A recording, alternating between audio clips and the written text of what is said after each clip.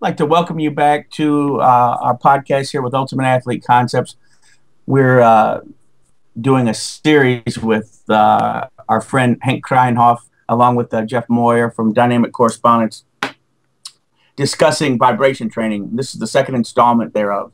The last time we talked, Hank, we talked a little bit about whole body vibration. You kind of gave us the background on that and some of the practical applications that you saw. And so to review that, I'd just like to ask you a couple questions to review kind of what we talked about before and then kind of transition into a few more of the concepts and broaden it into the vibration training, which is actually separate of whole body vibration. Yep. So welcome. Thanks a lot for joining me again, Hank. Thanks, Jeff. And let's get right to it. When we talked last time, Hank, you said that you had used the vibration training successfully with the athletes. And you placed it during a lot of times in the training sessions, and you would have the vibration segments prior to like plyometrics and or strength training, and those workouts. You kind of do about 5-minute segments and then go into the other. Yeah. One of the questions, something I don't know if I asked you this before, but came to my mind. Do you want to reserve this training, the vibration training, until the athlete is higher level, where they're kind of getting to the threshold of on the upper end of maybe their genetic ability? Is this kind of where you want to use that tool to push it forward? Yeah, it's a very powerful training stimulus. So, like I would say, don't play your trump card in the beginning of the game. You play a trump card at the end of the game. Right. And there's nothing left. It's like shooting with a cannon on a mosquito. It doesn't make sense. So it only makes sense when you meet an elephant. The cannon starts to make sense, but not when you meet a mosquito in the beginning. So then you have nothing left in the end. Right. So again, it's a very powerful training stimulus, even if you don't know it, even if you're not punished by pain or by fatigue. So this is, so you think it's very light, has no effect whatsoever. So people, when they feel pain, people say, wow, this is powerful. When they get tired, say, this is a powerful training stimulus. When you don't feel anything, they think this cannot do anything for me. Right. And it just does. It just does. Even if you don't know it, you can see from the results later on. But it's very powerful. So don't play a trump card in the beginning of your career when you can find different ways to increase strength in, let me say, a normal way. Right. So we would be using this later on. The athlete would be in their 20s probably, and we'd be using it during that course where they're trying to reach up to the high level of their genetic ability, or high level as an athlete, where other things are not as effective anymore. Now you kind of want to use this unique tool. It should become dangerous. For instance, if they have injuries or limitations, they have a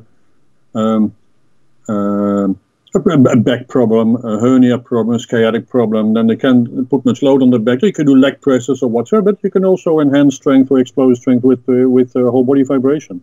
Yeah. So if there is a limitation somewhere else that you cannot do the program that you wanted to do because they should do it, there's still reserves in the normal training, but they can't execute it because of physical limitations, then it's great to use the whole body vibration in order to at least minimize the load and minimize the risk. And with that athlete, this is going to be used more in specific periods of specialized work, not in the general phases. So you're not going to be using this all year round. Is my guess. Am I correct? No.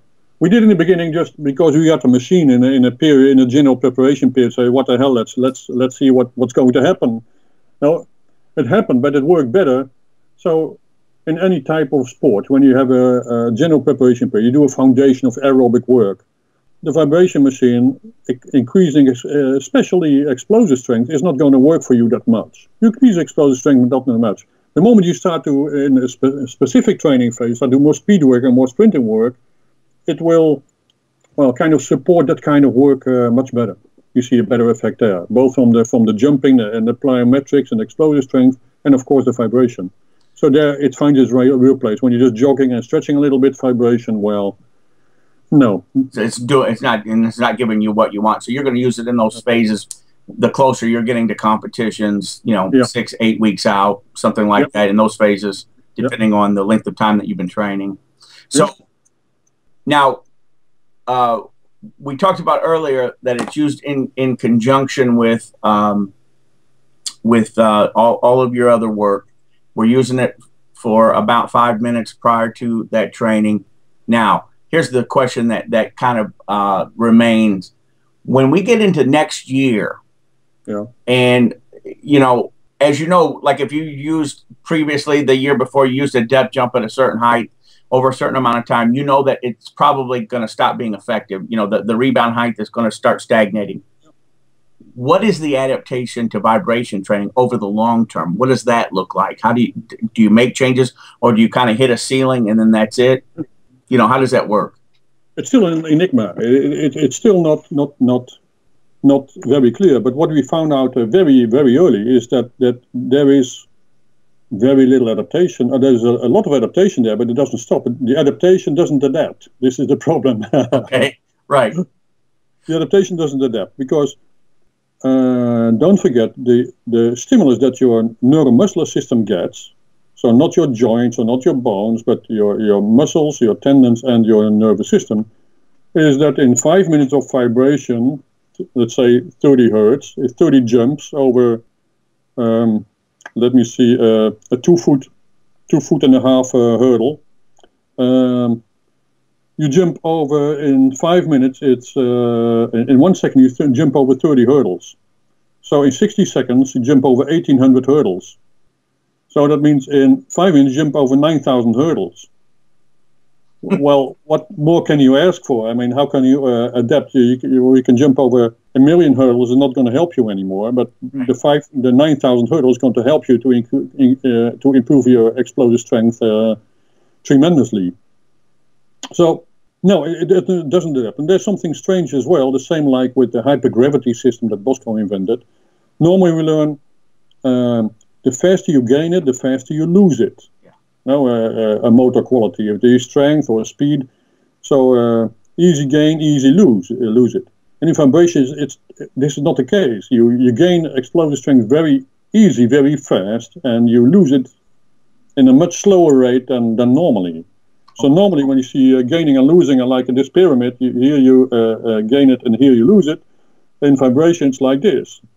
So you gain it in a much faster rate and you lose it in a much slower rate. And the same thing applies to hypergravity because the very extremely high density of the stimulus, not of the intensity or the volume, is the tremendous density there. That's interesting. So really, as you progress with your running, you get better.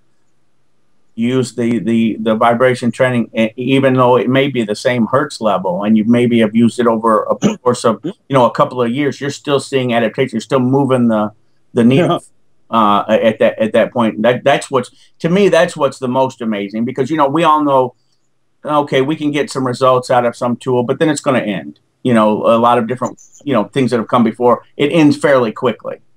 But the unique thing about whole body vibration is that it can still, even though it's technically the same stimulus, it can still have that spur adaptation for the athlete's career. Because mainly it's a very strong a central stimulus, not only a peripheral one. So I'm pretty sure that we change something in the plasticity of the brain somehow, somewhere. I mean, it's very hard to figure it out. I doubt if somebody already did, but it must be something on central level as well, and a perfect cooperation between the central level and peripheral level. Probably it's in the combination of those two. They're very well connected to strengthen for the first time. So you can think about a movement a lot in your cognition or visualize it a lot, but nothing happens in your muscles, basically. Now you can train quite a lot and watch TV in the meanwhile, like thoughtless, brainless exercise. And some things might happen in muscle, but not in your coordination. Yeah. And this one improves both. The other strange phenomenon is that we learned, at least I learned, that training is specific. That what you train improves. So if you want to jump high, jumping in slow motion, vertical jumps in slow motion won't help you that much. Right. Why not? Because the knee extension velocity is way too low. So there's no better way to increase jumping than by jumping. Unless you reach the ceiling there, then you can increase it again by the maximum strength and other things as well, I understand. But basically the best thing to do is the specific movement. Well, that's clear. Well, vibration, if you look at this from a biomechanical point of view, then you're standing on the platform and your knee angle doesn't change at all. You're standing there with a 90 to 100 degrees of knee angle on the platform. You don't move at all, and still the improvement you get is in the fastest form of knee angle velocity, apart from sprinting and running, of course, is in the vertical jump. That's kind of strange. So you can, the faster your knee angular velocity, the higher you will jump vertically. So you get a tremendous improvement in there while you're not moving at all with a velocity of 0. You're standing there on the platform and your knee angle doesn't change. That's amazing. I mean, that's it's kind of a secret weapon, I guess, if you will, to kind of avoid stagnation. Now, to the point that I always like to get to are the results. Yeah, absolutely. What would you say, and I know this is going to be a guess, it's not going to be exact, but how much effect would you say it had on, like, if you have a 100-meter sprinter, 60-meter sprinter, how much time do you think it helped take off? And I know that's you can't answer that precisely, but what would your guess be if you just threw a value out? I think, the complexity of it is that nobody ever does only vibration training. Right. So I know that you can't, it's hard to single it out. The vibration works in itself, and it enhances the other stuff. Right. It makes the weightlifting and the jump training much better. So it works directly and indirectly. And I think both. If you would only do vibration training, it would be 1/10 of a second in the 100 meters. If you do vibration and the normal stuff that you do, it would be 2/10 of a second in 2/100 of a second. No, 2/10 of a second in the 100 meters. Unless you are Usain Bolt, of course, then you're already at the edge of what's genetically and humanly possible. Yeah. But a guy that's running like a 10.2, you could say he could drop from a 10.2 to a 10 by inserting this into the training over his career. Yeah. Not in one off season, but over the course. No. But maybe even that. Even that. I've seen 1/10 of a second in 60 meters. Really? So and I didn't have a group of 100 athletes, but in the limited group of athletes, around 8 to 10 athletes, I've seen 8 from 600 to 1/10 of a second, so 60 to 100 milliseconds in my sprinters. You obviously had been working with him prior to introducing vibration training, and so you knew what kind of rate you were on as far as improvement, the curve. And then when you added, I'm assuming that when you added the vibration in, it threw the curve off a little bit, and all of a sudden the results jumped up to a better level. You instead of marginally declining like you would expect, you start to see a little bit of marginal improvement. Yeah, absolutely. That's perfect. So the rate of improvement went up.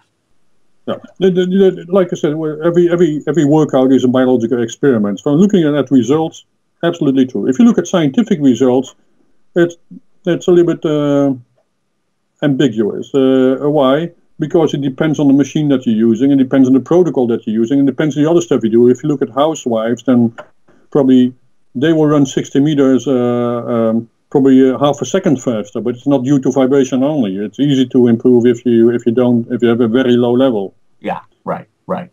So we're talking world-class athletes who are already beginning to venture into where their genetic capacity was. So you're talking about extremely important improvements at that level. That's huge. I mean, that's, a 1/10 is the difference between being a gold medalist and not getting a medal. In many instances. That absolutely might make it. If you use it for one season, if you use it well, you might see a tremendous improvement. But then again, you have the right machine, the right protocol, and the right frequency to work with. And that leads me to one last question on that frequency. Does that frequency change over the athlete's career, or does it stay the same? It will change. But not from 20 to 55 hertz or from 55 to 20. I've never seen that. It's a change. And most of the time, the majority is a change in a lower frequency, strange enough, not in a higher frequency, which puzzled us as well. So there's a couple of things that puzzled us from the very start of the vibration training. That's number one. The fact that adaptation is very fast, and the loss of it was very slow. The second one was of course this one, that the frequency changed. Yes, absolutely, but why? We don't know. We know that it changed, and we expect it to go up instead of going down. But it actually went the other way. It went the other way, yeah. So from 30 hertz, after 1 year testing, people, hey, we tested again a couple of times, then we found 30 hertz very consistently. Or from 40 to 35, or from 45 to 40, so it went back 5. But and in some cases it stayed the same, and in very few cases it went up. And we have no clue why that would be. but you know that's exactly what happened, though, because you were able to confirm that with the EMG monitor. You knew you're able to kind of target. And that's one thing that needs to be noted, is that the EMG was critical to the Nemes, and it's not on a lot of the other devices, but it's critical to knowing there's an optimal vibration for an athlete, and it's very specific to that athlete. There is not a one-size-fits-all kind of protocol as far as frequency goes. It has to be kind of checked out on the EMG. No, if you're looking at statistics, that's fine. If you do a research and you have 100 athletes and 30 improved, and say, hey, great. Well, 70 of them don't improve. When you work with a small group of elite athletes and you're going for gold medals and for world records, and obviously you want them all to perform well. Right. 3 out of 10. You want all 10 of them to get the very best out of them. Yeah, if we're going to be there doing it, we might as well be doing it right, obviously. There's no sense in screwing up. Now, this leads to the other concept of vibration training, which is different. It's not whole body vibration. It can be, and you correct me if I'm wrong at any point here. If I recite this incorrectly, please correct me. This could be in the form of single limb by virtue of sometimes a cable that'll vibrate. You can use different exercises with the cable. And also, correct me if I'm wrong, Bosco also would use barbells or dumbbells that could be vibrated. Yeah. As well as, if I remember correctly, back in the early days of the Nemes, they also had a handheld vibration device where you just held on 2 handles and you just held on with both hands, if I remember that correctly. No. He had a vibrating dumbbell. It was the dumbbell. Okay. It was a dumbbell with a kind of a old-fashioned telephone extension cord. You know, yes. Extension cord. So, and you could set the frequency as well. Great. And so those would be used obviously for upper body stuff. Can you explain to us the difference between single limb vibration training and whole body vibration? Yeah. There's a lot of problems to solve. Not problems, but things we don't know yet. Number one, single limb vibration, it could be arms or legs or one arm or one leg at a time, of course has a localized effect. It's limited to that limb that you're vibrating. While whole body vibration, if you're standing on the platform, then even your eyes and your ears and your skull start to shake. That's not what you want, but it's really whole body. Yeah. So there's more of a systemic effect and a more effect on the hormonal system. While single limb vibration doesn't give you any hormonal effect at all. So that's the first difference. The second one, which is a puzzle as well, is that there doesn't seem to be that much of an optimum frequency to work with, which is like, hey, why not? Why not? Yeah. Why can't we find an optimum frequency with let's say, if you use a dumbbell curl and you use for the bicep, put EMG on the biceps. It doesn't matter much if you do 20 hertz or 50 hertz or 40 hertz. It didn't make a difference. That was kind of strange, wasn't it? Yeah. So that's, well, that was a puzzle. I can show you I did a lot of work with EMG. The EMG, I must say, I almost never worked with vibration without using the EMG. Right. So just to see the effects of it. Any position, any knee angle, okay, you're standing on your toes, so calf muscle exercise, and see what it does to the calves, and what it does to the quads and to the hamstrings. So there are many questions to be answered. So I kind of did this in almost before 2001. I answered all these questions for myself and for my athletes. I'm not a researcher. I don't have to do these questions for research, but for myself and for my athletes. But in the meanwhile, I find out a lot of interesting things. Well, that's the beauty of having these conversations with you, is that you were looking just for answers for your athletes instead of publishing, and that's what we're all about. We write, our authors write, the various books on the science, but the coach needs information he can use, and stuff that's been tried out on the track or in the weight room, real life stuff. And I think this is what the listener, they want to know, because they read stuff and it's so complicated sometimes. and then it's hard to understand. I don't even understand. I publish a lot of the books and I don't understand them, to the degree that I should, but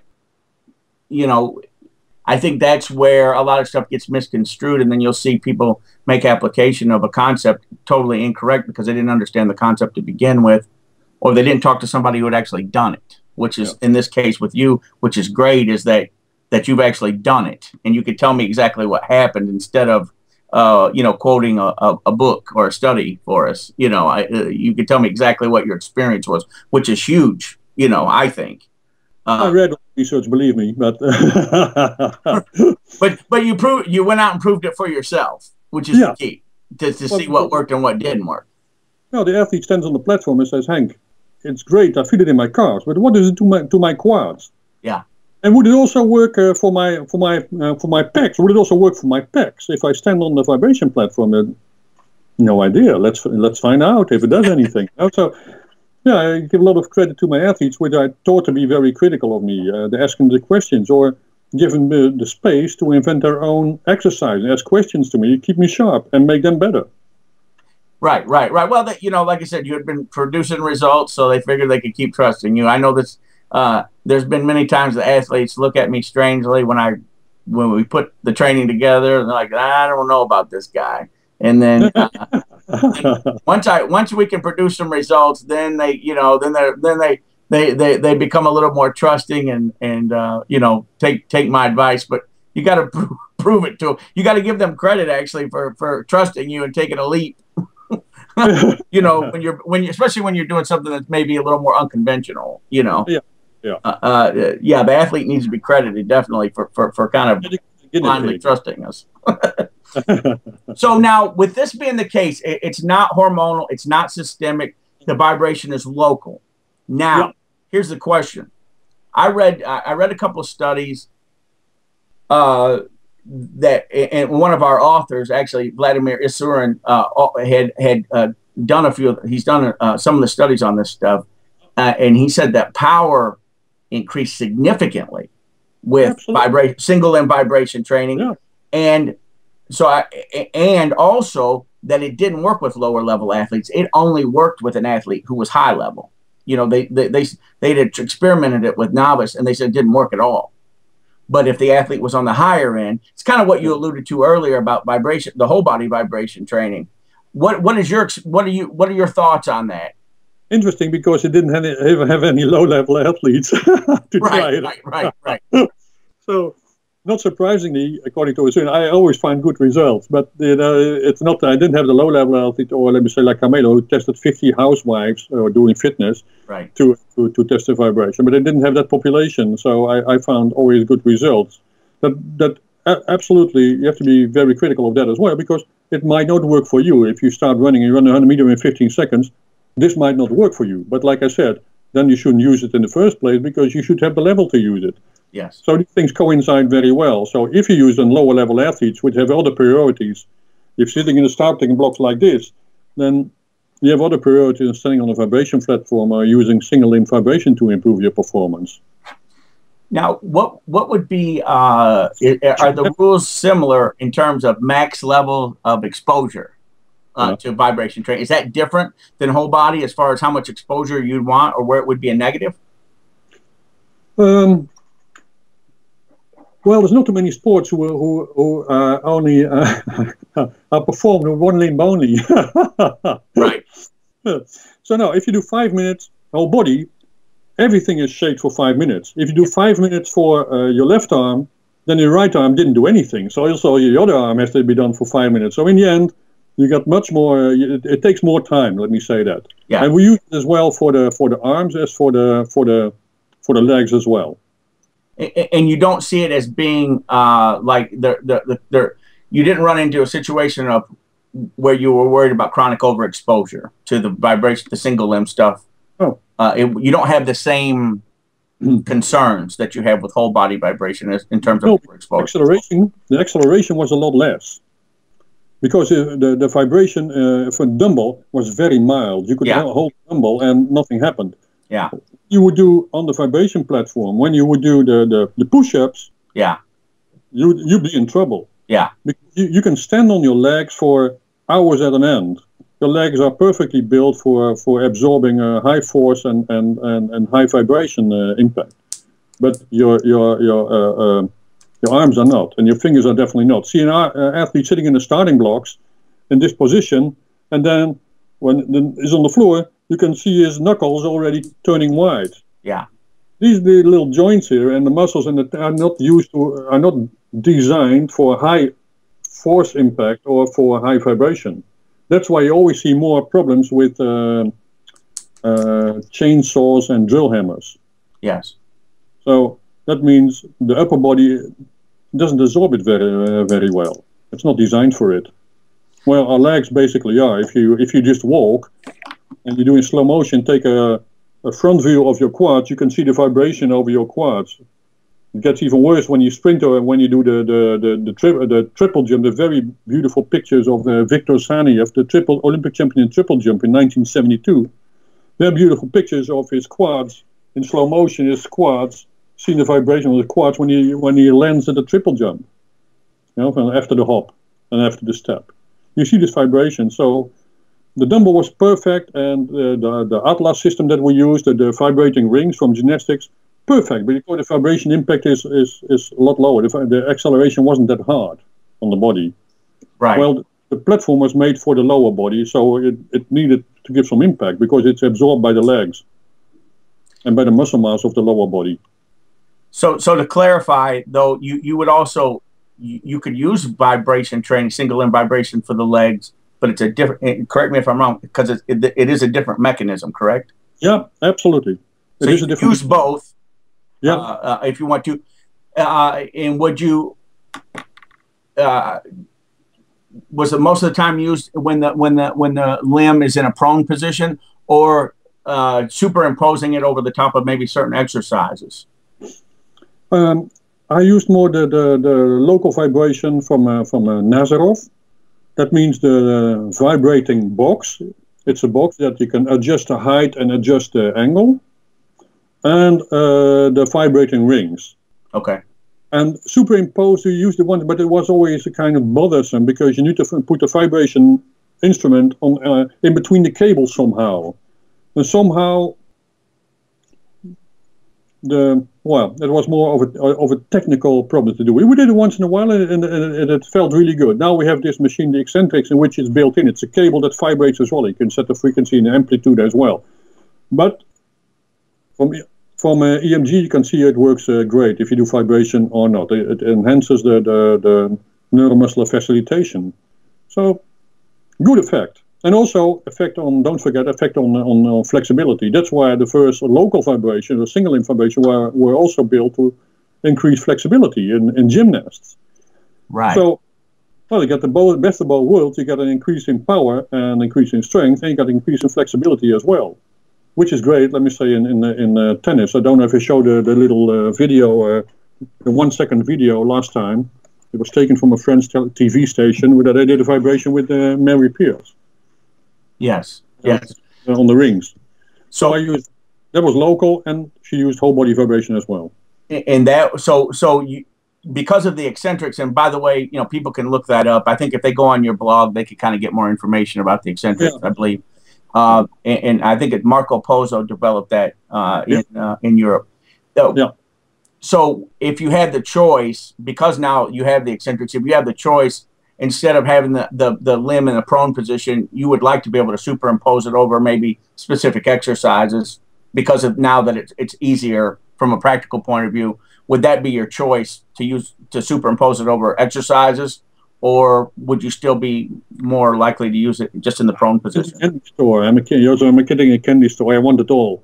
So I want the whole body vibration. I want to have the ring still, and I want to have the cable in which I can do, let me say, hamstring exercises, or I can for instance, even attach it to say abdominal exercises in a machine or something. So it doesn't really matter. I want to. We want both. Well, you and I think alike. That's why I'm asking the question. We think alike. Yeah. I'm wondering what's the maximum benefit. So we'd use our whole body, we'd use our single limb, and we'd use our single limb as much as we can superimposed over specific movements. That we can kind of enhance the quality of maybe a specialized exercise. For sprinters and jumpers, you use whole body vibration. It's mainly the lower body. For throwers, for baseball players, for tennis players, of course, you want to have the rings or the superimposed vibration by doing seated rows or doing lat pulleys or doing biceps curls. Then you use the single limb more. But single limb for the lower body, well, I also want the hormonal effect and do the whole body vibration. That's a perfect stimulus for the lower body. Sure. So there's actually a complementary effect between the two, using them. In different situations. So you would have cycles where you might use both in the same training session. Yeah. Before a tennis workout, for instance, because I have the video here. I found back the video that I showed you last time. It's very short. It's only 1 second, but I have it. This one I showed, I think. Yes. Or we discussed it at least. I don't know if we looked at it on the podcast. What you see here is the can you see it? Yeah. This is the old Nemes machine. Yep. This was the small one, the 30 kilograms one. Okay. And this is then the Nazarov machine with the 2 rings, and Mary Pierce is performing these exercises here. It's more of a flexibility exercise in the first place. Sure. And it's an example of a prone position, obviously, of just staying in one position.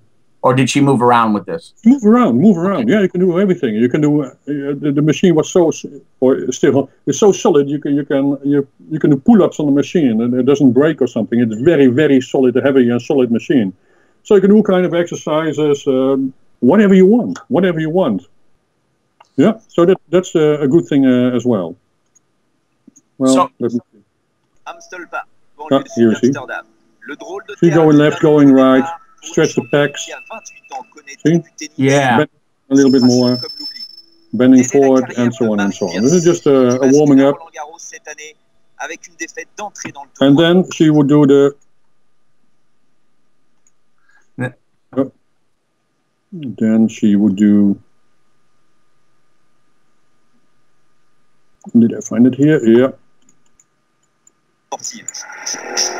Les machines qui font aujourd'hui découvrir à Mary Pierce une toute nouvelle approche. Short, 1 second. I know it wasn't just a French television, so you know how the French are. Right. And then we use this coach over here, and we also use the Omega wave to test her for at that time to see also the impact of vibration, of course. and it doesn't cause a lot of overtraining or any overtraining from what I gathered from what you said before. No. There's nothing going on there. So you can truly actually verify there's no expense to the adaptation reserves of the body by using vibration, either single limb or whole body. No, nothing whatsoever in any of them, but as long as you don't go overboard, like I said. And I must say that 9 out of 10 coaches want to do, if 5 minutes is okay, why not do 15 minutes or 15 minutes? In the end, people spending an hour on the vibration platform. Right. And of course, that would cause trouble for the pelvis and for the internal organs and for the head and all kind of crazy exercise on the vibration platform. That would cause trouble, not the way I used it or we used it. So really, this is a great tool, with an athlete who is older, a little higher level. Not only is the whole body vibration great, you can also integrate in the single limb vibration, superimpose it over top of exercises in the way that the eccentrics has been designed. I've even seen it on leg press machines where they'll put the vibration on it, and so you can do it while you're actually executing exercises on the leg press. So really, I guess the thing for everybody to kind of take away is that, here's 2 totally separate tools. They're not to be confused with each other. Whole body vibration, single limb vibration training. Both of them improve force development very well. exceptionally well, and they don't have a high end adaptation, or I'm sorry, a low end adaptation. They can continue to work over the course of an athlete's entire career and be an important integral tool in that process. Yeah, yeah. We could have looked what the end would be, when the adaptation would stop, but we didn't. Why would we? Because then the vibration and the result of vibration would be an end to itself. And we use it as a means to run faster on the track, not to see how much adaptation you get by only vibration. This is the limitation. Right. So it has long-term value, not just a one-time off-season bump in improvement, but over the course of a whole career. And that's anytime we talk concepts, my mind always first runs to, okay, how long is this?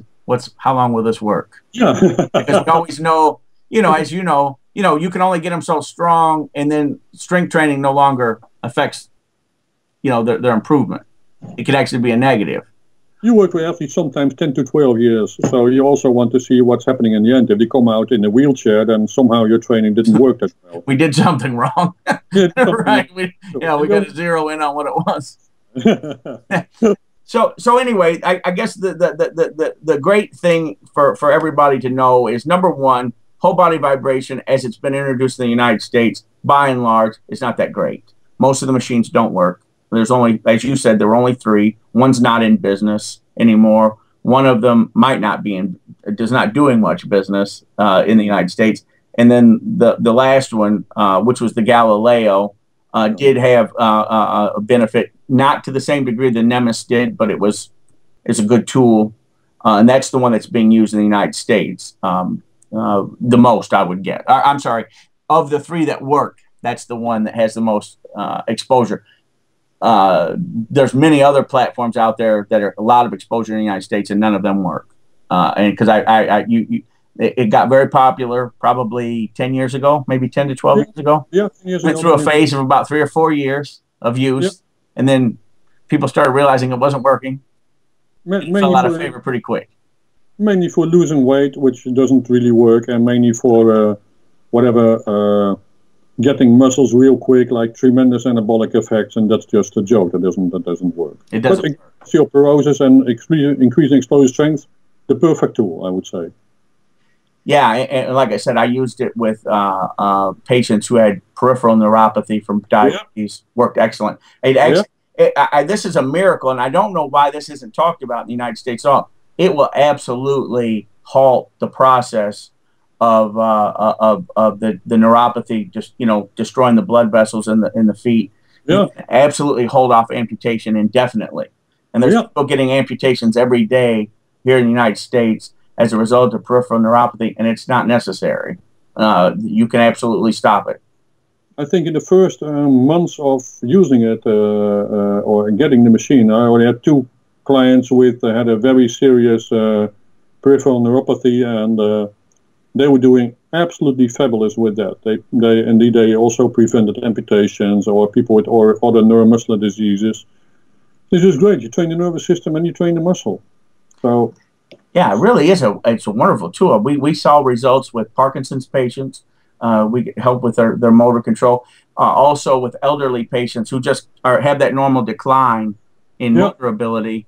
The vibration training helped to reverse that process and to bring it back. So one of the things that's tremendously valuable is the geriatric population, where maybe they have joint issues and they're not able to really do any strength training.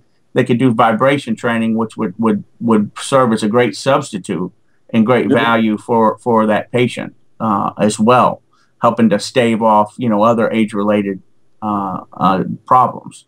So yeah, I mean, it has a great deal of application there. But for our purposes in the athlete, if you have an athlete that's at a higher level and it's appropriate, then the vibration training could be a great tool to help kind of spring forward your results and maybe take them up to a level that is the difference between winning and losing.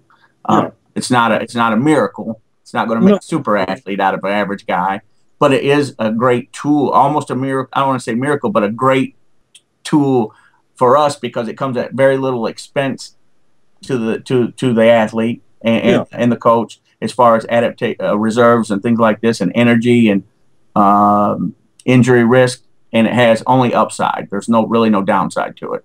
No, about injury risk as well. You can, for instance, if people have Achilles tendon problems, then the increased circulation in the lower leg, especially on the lower part, of course, then you can already see that the skin of the calf muscle turns red. You see the hyperemia in there. So and also the repetitive vibration always stretches the tendon in a very fast rate. Yes. The kind of micro stretch in there at a very high frequency. Great results with Achilles tendon problems and knee problems as well.